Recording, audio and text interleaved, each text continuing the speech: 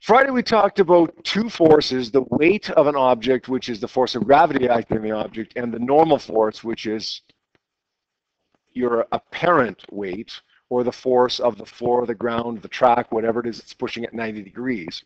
Today I want to talk about another kind of force. In fact, I want to talk about two subcategories of that force. Call it friction. The two subcategories are what we call static friction and kinetic friction. First, let's talk about static friction. Static friction is that force of friction. Friction, by the way, is a resistive force that resists motion. But specifically, static friction is that force of friction that acts to prevent an object from beginning to move. Right now, the desk in front of Simon is at rest. There is no friction acting on this desk. There's no need for friction acting on this desk. There's gravity and there's a normal force. But if I push this desk with a force of, say, 5 newtons, and it doesn't move, then something has to be countering that 5 newtons. What is it? Friction. We call it static friction because it was 5 newtons that was acting against my 5 newton force to prevent it from beginning to move. Now, if I push on this desk with a force of 10 newtons and it doesn't move, still we have static friction. What's the value of static friction? 10 newtons. Static friction is whatever it has to be to oppose my force. If I push with 10 newtons and it doesn't move, then static friction must be 10 newtons to balance the force that I'm pushing it with. Yep. Yeah, in that case, static friction would be the only force opposing it. There are situations where it could be something else, like wind resistance or... Yeah, unless you're given some more information, then yes, you would just assume that it was static friction. Okay, now that doesn't mean that I can't beat static friction. Hey, sometimes I can. Watch, push the desk, look, it moves. It's not static friction once it's moving. Okay? If I overcome static friction, and I can do that in some situations, then that means we've got another kind of friction called kinetic friction. We'll talk about in just a second. But for now, static friction is whatever that force of friction is that's opposing the force that I'm applying to prevent it from moving in the first place. Yep. What about if you lift it up a little bit, but not enough that it's off the ground? It's still touching the ground. Yep. Not as much. Okay, that's good. That's a really good question, actually. So if I lift the desk up a little bit, but it's still touching the ground, okay, then and I push it, what does that do? Well, it reduces the value that static friction can act. There's a maximum value that static friction can act at. Okay, I pushed it with 5 newtons, didn't move. I pushed it with 10 newtons, didn't move. Pushed it with 16 newtons, oh, it moves. Maybe the maximum force of static friction was 15. You're going to learn how to find that maximum value here soon. But for now, just trust me, say it's 15 newtons. If I lift up on it a little bit and then push it, well, now maybe the maximum force of static friction is 8. So now maybe all I have to do is push it with 8 to get it moving. Whereas before I had to push it with 15 or more to get it moving. Make sense? I mean, in the end, if I lift it up a little bit, the normal force doesn't have to be as big because I'm helping the normal force out, right? And force of friction is dependent upon other things, including the normal force. Force of friction that prevents an object from beginning to move. Now, that force of static friction, as we saw in the little example that I just gave you, varies with the applied force. I push with 5 newtons, desk doesn't move. Push with 10, desk doesn't move. Static friction had to be 5 and 10 to counter my applied force. I push with 15, desk doesn't move. Static friction must be 15. I push with 19, desk doesn't move. Static friction must be 19. It's a stubborn force. It pushes as hard as it needs to push just to be a pain in my butt. I push with 19 newtons, it pushes with 19 newtons. It pushes as hard as it needs to counter my force until it reaches a maximum. There is a maximum at which it can't push any harder. So then if I overcome that maximum, well, then the desk starts moving. It's a pain in the butt force until at some point it just gives up and says, all right, you win. Now we're going to have kinetic friction. We're going to allow you to move. Go ahead.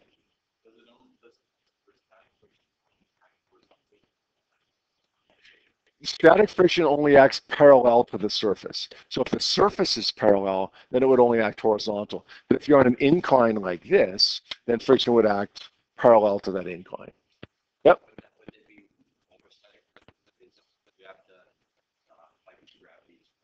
No, static friction would actually be less on an incline than it would be on a floor. And the reason is, and you're going to see in a few minutes an equation, it's going to depend upon the normal force. Now, if I go back to, remember I drew that diagram of the normal force acting on somebody here versus the normal force acting on somebody here, right? Gravity is the same in both cases, but the normal force ends up being less on this guy than it ends up being on this guy. And because the normal force is less here, then that would mean friction would actually be a less value as well. Okay. We'll deal with that though over the coming days here. So the force of static friction is that stubborn force, that pain in the butt force. It's exactly equal to however hard I'm pushing until it reaches the maximum value. So let's say the maximum value of static friction on this desk is 20, and I push with 5. It pushes back with 5. I push with 10, it pushes back with 10. I push with 15, it pushes back with 15. I push with 19, it pushes back with 19. I push with 21, it gives up. Because the maximum value is 20. It can't do 21, so it just says you win. Now you got kinetic friction. It's exactly equal to the applied force until it reaches the maximum value, and then it gives up. The object begins to move, and now we're not dealing with static friction anymore because the object is moving. We're dealing with kinetic friction.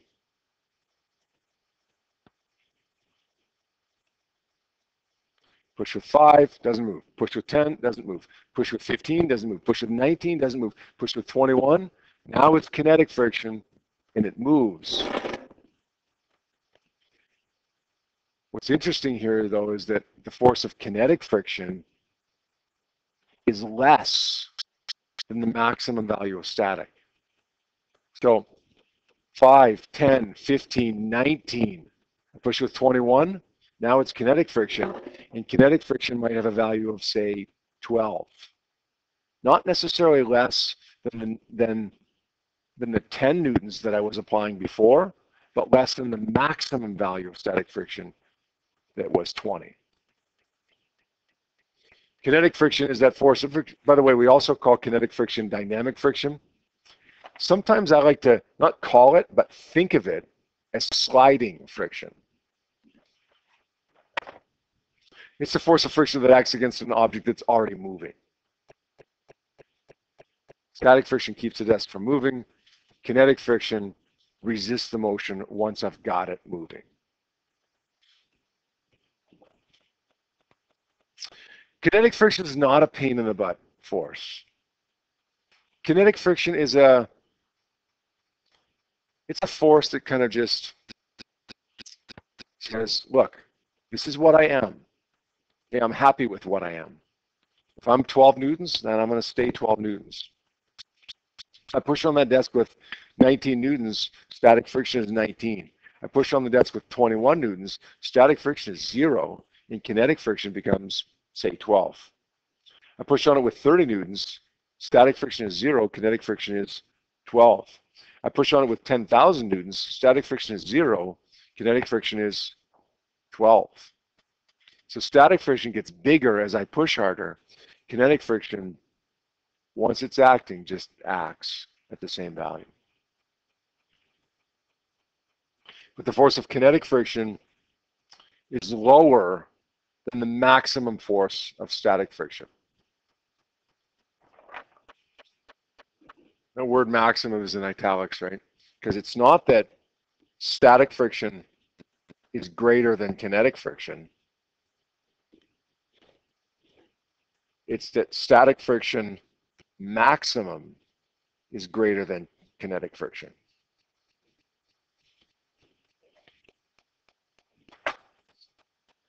I pushed on the desk with 5, it didn't move. Static friction was 5. I pushed on it with 21, it did move. Kinetic friction was 12. Kinetic friction was bigger than static friction. But what was the maximum force of static friction? 20. Kinetic friction is smaller than the maximum value of 20. Let's say we find the maximum value. Question here? Yeah. Let's say we find the maximum value of static friction to be 50 newtons. Now don't worry about how we're going to find that value. Let's say that you have a way to find the maximum value and it's 50 newtons. That means if I push with a force below 50 newtons, static friction will, that stubborn pain in the butt force will respond to that. It's going to push as hard as it needs to push until I exceed 50 newtons. So if I push with less than 50, it's not going to move. If I push with more than 50, I win, it moves. Let's create a little table here. My applied force in newtons, the force of static friction in newtons, and the force of kinetic friction in newtons. Let's say I have an applied force of 20 newtons. What's static friction force going to be? The pain in the butt, do what I do force, 20 newtons. What's kinetic friction going to be? 0, because it doesn't move. Kinetic friction only acts when something's moving, right? Okay, I push with a force of 35 newtons. What's static friction going to be? That pain in the butt force of static friction is going to do whatever I do until it exceeds the maximum value. So it's going to be 35 newtons. What's kinetic friction going to be? 0, because it doesn't move. I push with 49 newtons. What's static friction going to be? 49 newtons. That pain in the butt force does whatever I do until I exceed the maximum value. Static friction is 49 newtons. Kinetic friction is 0 because it doesn't move. I apply a force of 51 newtons. What's the force of static friction, Max? Yeah, go ahead. We'll deal with that in a minute here, okay? Push with 51 newtons. What's the force of static friction? 0. Okay, static friction gave up. That pain in the butt force said, okay, I stayed with you until we got to 50, and then I can't go any harder. So it gives up. Now what happens? The object moves. Now we've got kinetic friction. In kinetic friction, we could calculate its value as well. We'll just make one up though right now. Let's say it's about 32 newtons. You could calculate that value if you had more information. Push with 60 newtons. What's static friction? Static friction says, look, I gave up 10 newtons ago. Yeah, I'm not going to act on it now. It's moving, I'm done. What's the force of kinetic friction? 32 newtons. Because remember, it's not a pain in the butt force.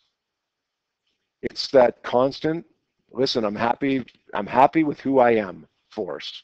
I'm 32 newtons, and I'm happy with that. I'm happy being 32 newtons. Say I apply a force of 100 newtons. Static friction is 0. Kinetic friction is 32 newtons. Say I apply a force of 10,000 newtons. Static friction is 0. Static friction is like, there's no way I'm going to do that. Most I can apply is 50. I'm not even going to try. Kinetic friction is, listen, I'm happy being 32.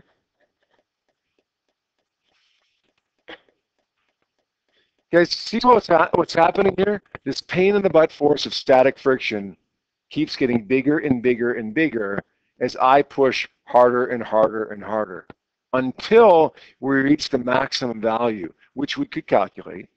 And then it gives up, and it's never going to show its ugly face again. Now it's kinetic friction. And kinetic friction, it's frustrating sometimes because it resists motion, but at least we know what we're going to get. At least we don't have to keep pushing harder and harder and harder like we do when we're trying to beat static friction. Now, one more little thing, and then I'm going to answer Max's question, okay? You guys ever notice that when you push something, sometimes it's really hard to get it moving? But that once you get it moving, it's like, oh, it's sliding across the floor more easily? Kind of surprised you a little bit about how easy it was once you got it going?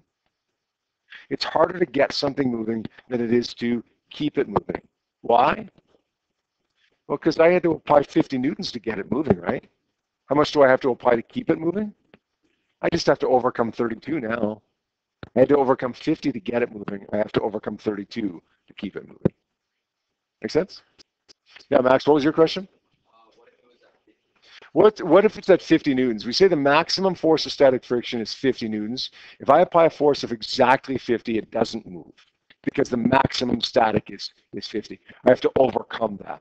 So 50.1, 50.03, like technically above 50 gets it moving. Now, I'm not going to give you a question. I purposely skipped the 50 there because I'm purposely not going to, and I won't give you a question that involves a number that's that close to it, okay? Technically, 50, it has to exceed that 50, not just get to that 50. 50 plus gets it moving. 50 and below doesn't get it moving. Yep, another question?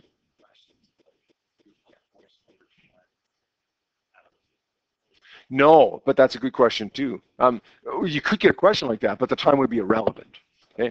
If I apply a force of 20 newtons for 1 second, okay. I'll deal with that. Let me get to that here in a second. Here. Good question. Apply a force of 20 newtons for 1 second. What happens? Doesn't move. Apply a force of 20 newtons for 10 seconds. What happens? Doesn't move. Apply a force of 20 newtons for 6 years. What happens? Doesn't move. Because it doesn't matter how long I apply force. It's not cumulative. Okay, it's the force that acts at a given moment. If it doesn't exceed the maximum force, it doesn't move. Period. Now, if I apply a force of 20 newtons for 10 seconds, and then I apply a force of 51 newtons, okay, we get two separate problems there. The force of 20 newtons caused nothing. The problem really begins at the moment that I started applying the force of 51 newtons, because that's when it's going to start moving. So there'd be two separate problems there, and we'd probably be concerned about the one that caused the movement.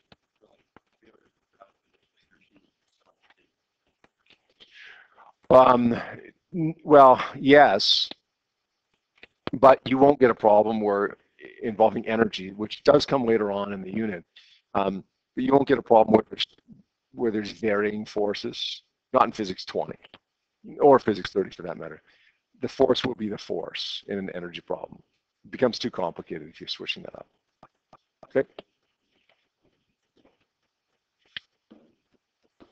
All right, so how do we get those values of forces? How do we get that 32 newtons for kinetic friction or that 50 newton for the maximum value of static friction? Well, we're going to see two new equations today. The first one, it's going to look a little bit weird actually, the number of subscripts that you're going to see here. The force of static friction max, FSF max. Force of static friction max. Say that 5 times fast. FSF max. We are not finding the force of friction with this equation that I'm about to show you. We are not finding the 20 or the 35 or the 49. Okay, this equation will not get me those values. This equation will get me the 50 Newton maximum force. I don't need these values because these values are just how hard I push until I exceed the maximum value. Okay, this equation gets me this value right here, the maximum value of static friction. It's going to be equal to, it's a Greek letter mu. It's kind of a cross between an M and a U. And it's called mu. It stands for a variable that we call the coefficient of static friction. There are no units. It's not kilograms or newtons or meters. There are no units. It's a measure of how much two things stick together. Rubber and ice has a very low coefficient of static friction. Rubber on pavement has a much higher coefficient of static friction because rubber and pavement stick together a lot more than rubber and ice do, right? The higher the number, the more the two things stick together, the bigger the maximum force of static friction will be. The bigger this value will be, the higher the coefficient of static friction. Now, FSF max is equal to mu S times Fn. What do you think Fn stands for? The normal force. The force pushing at 90 degrees to the surface. Now, for now, let me label that first here. It's the normal force. And for now, the normal force will be equal to gravity, which is m times g, m times 9.81. That's not always going to be the case, but I'll make sure that I tell you when it's not the case. Okay, I'll help you to understand why it's not the case when we get to a problem like that. For now, gravity is pulling down with 10 times 9.81, then the ground is pushing up with 10 times 9.81, same as gravity is pulling down. One last little thing with this equation, notice the absolute value signs here, the little vertical lines. These just mean that any signs we get, positives, negatives, we drop them. The equation isn't going to tell me the direction. It's just going to tell me how big the force is, the magnitude. So any signs, positives, negatives. Negative 9.81? No. When you're finding the normal force, just make it mass times positive 9.81. Drop the signs. Get the magnitude only. Here's another one. FKF. A little bit easier to say because there's no maximum. This would correspond, by the way, to the 32, right? The force of kinetic friction once it's moving. FKF is equal to mu k, which is the coefficient of kinetic friction, times the normal force. Now, mu s will almost always be bigger than mu k. And FSF, you know what I'm trying to say, FSF max will almost always be bigger than FKF. Remember, go back to this. The force of kinetic friction is 32. The force of static friction was sometimes lower than that. But the maximum force of static friction was higher than the 32. The maximum value is bigger than kinetic. Almost always. It'll never be smaller. Sometimes it'll be to the right number of significant figures equal. It's almost always bigger. The maximum value is almost always bigger than the value of kinetic friction. And that's why it's easier to keep something moving than it is to get something moving. Okay? Pushing on that car, right? Trying to push that car. It's hard to get it moving. Once you get it moving, it wants to keep moving. It's harder to keep, it's easier to keep it moving than it is to get it moving. Okay, here's a little table. You don't need to write this down or memorize any of these numbers. I don't have these numbers memorized. I don't expect you to memorize them either. Any numbers like this that you need to be given on a quiz or a test, you'll be given on a quiz or a test. Maybe not in the form of a table, maybe it'll be just in a word problem, but you'll have the numbers. Take a look at some of the different materials that we have rubbing against each other though. Copper against copper. You see that copper against copper has a really big coefficient of friction. Notice that static friction is quite a bit bigger than kinetic friction. That's usually the case. Go down here to, let's say, rubber tire on dry asphalt, dry pavement. Static friction 1.2, kinetic friction 0.8. Okay. Rubber tire on wet pavement. Oh, look, the coefficient of static and kinetic friction go down quite dramatically. You ever notice, if you drive a car, do you ever notice that on wet pavement, it's harder to maintain control? You should slow down on wet pavement because friction is smaller, because they don't stick together as well. What about on ice? Rubber tire on ice, you can see that the coefficient of friction goes like exponentially down, right? And that's why it's clearly harder to drive on ice than it is on pavement. Notice the coefficient of static is higher. How many people drive here? What do you not want to do if you find yourself on ice and you have no traction and you're going a little bit too fast maybe, and you find yourself losing control? What do you not want to do? Do not slam on the brakes. Okay, do not lock your brakes. Remember we said kinetic friction. We don't really call kinetic friction sliding friction, but I said I like to think of it as sliding friction. When your brakes lock, you've got kinetic friction. As long as your wheel is still moving, turning, you actually have static friction acting between the tire and the road. Each point on the wheel is maintaining a grip on the road. That's static friction. And static friction is bigger than kinetic. That's why even when we're trying to stop, we want our wheels to keep moving. And it seems a little bit counterintuitive, right? In order to stop your car quicker, you want your wheels to keep moving because friction between the tire and the road is bigger when that's the case. Okay. Here's one for you. Copper on copper is pretty big, right? If copper and copper is such a big coefficient of friction, why would we not make brakes, the brakes for our car out of copper? It's going to deform, right? It gets hot and it changes shape too easily. So yeah, it works really well. You're driving down a highway in the mountains, you're going down a hill, you put your brakes on quite a bit, right? Because you don't want to go out of control down the hill. You get to the bottom of the hill, you got to do a brake job. And then the mechanic does your brake job and says, yeah, you be careful on the next hill. Drive up the next hill, go down, and need another brake job. Massive crate of brakes in the trunk, yeah. So it's not practical, obviously, right, because it changes shape too easily. So it's a trade-off, right?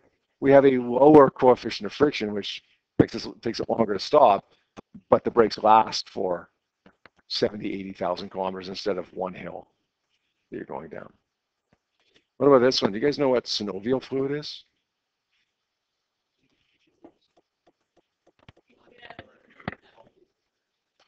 Yeah, it's a fluid that's in your joints that keeps your joints from doing this. Squeak, squeak, squeak, as you move them back and forth. Not only would that be really annoying every time you do this, it would really hurt really badly. So our bodies have this synovial fluid, which has a ridiculously low coefficient of friction, static and kinetic, to reduce friction between our joints to almost nothing, virtually nothing. Makes sense? Okay, let's do a question. This question says, a sled with waxed hickory runners, like wood, it's a type of wood. So this is like an old time sled. This is like Santa sled right here. This is like Rudolph pulling the old. I think Santa has like rockets on the back of his sled now, but back in the old days it was waxed hickory runners. Horizontal, dry, snowy surface. North Pole is pretty dry, right? Like it's lots of snow, but pretty low humidity. So he's sitting on this dry, snowy surface. What's the mass of the sled if the maximum force that can be applied to the sled before it starts moving is 46 newtons?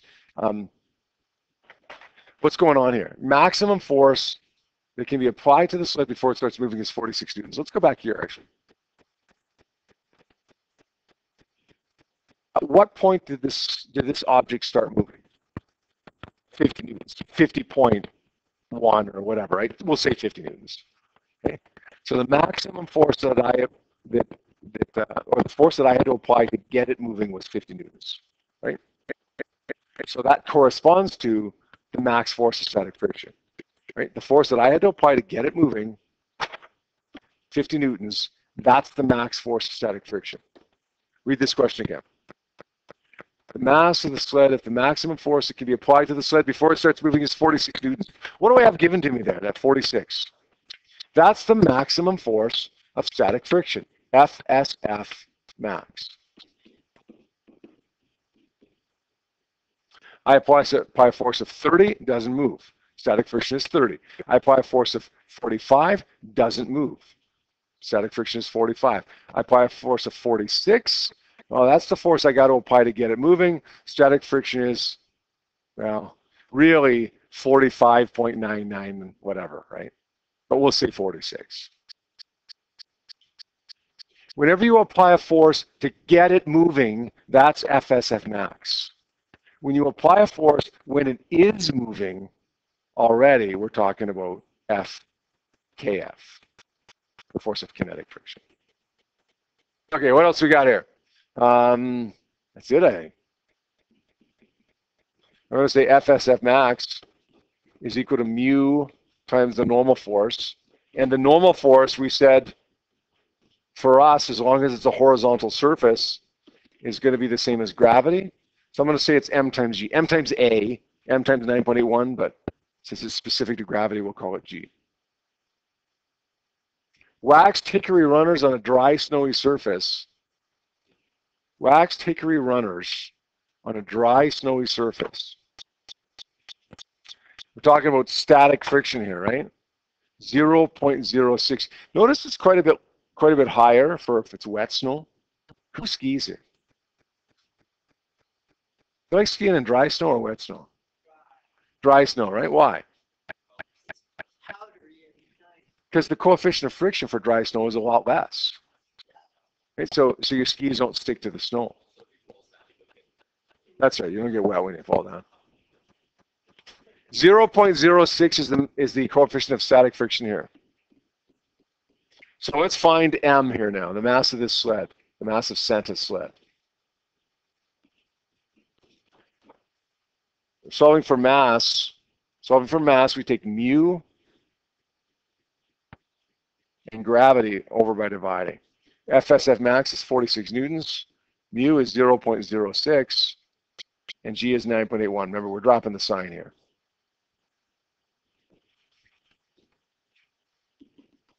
.06 divided by brackets 0.06 times 9.81 gives me 7.8 times 10 to the 1. That's in scientific notation already.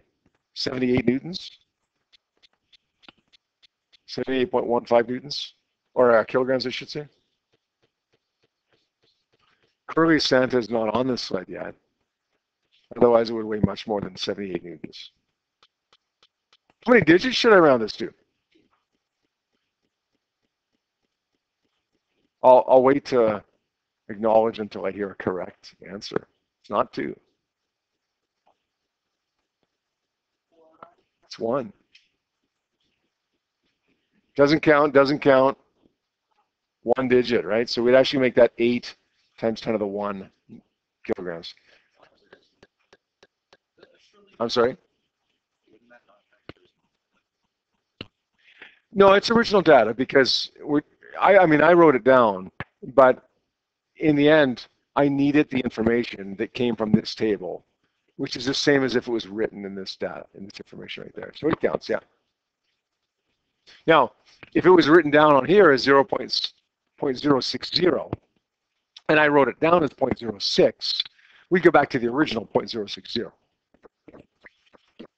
So you're going to have a couple questions to work on in just a moment here. If you're given the force required to get it moving, that's maximum force of static friction. If you're dealing with a force after it's already moving, then you're dealing with kinetic friction. All right? Let's see what we can do with the questions on page 185. I put the table up there so that you don't have to keep flipping back and forth. Okay? In the end, on an exam, again, you need to be given the table or the numbers in the table. See what you can do here.